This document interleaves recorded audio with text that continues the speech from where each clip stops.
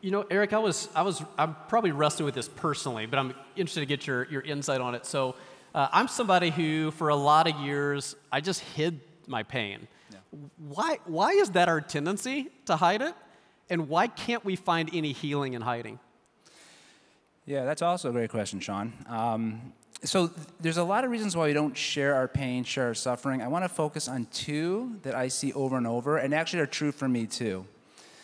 The first reason we often don't share about what's going on is that if we're honest, we actually feel a lot of shame about the pain that we're experiencing. There's a part of me that can tell myself, like, you shouldn't be experiencing this, you should be past this.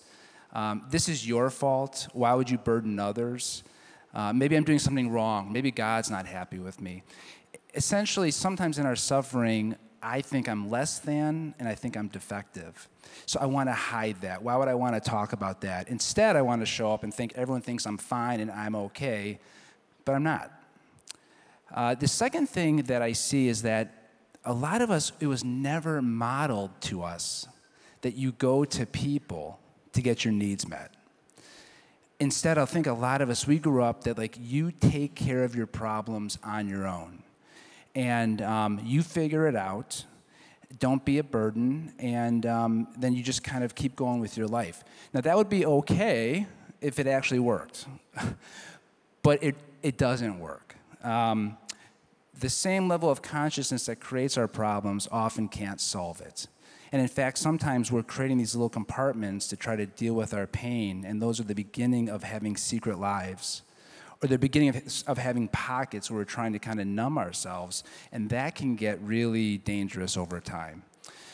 It seems like God has, from the beginning, is trying to teach us we need each other.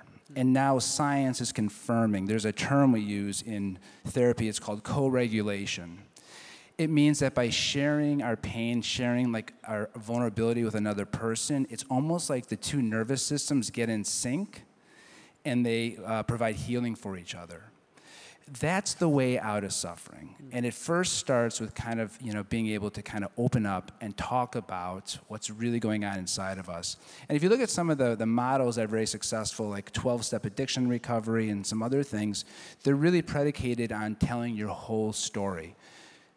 Take it from someone that's done it, it's really scary, but when you do it, there's a huge release. So I'd say the first thing we have to think about, and maybe like the challenge for all of us, is can we find someone to begin to talk to about what's going on? We're all okay. And I think our suffering or our shame tells us we're not, but we are. We just have to begin to kind of talk to people about it.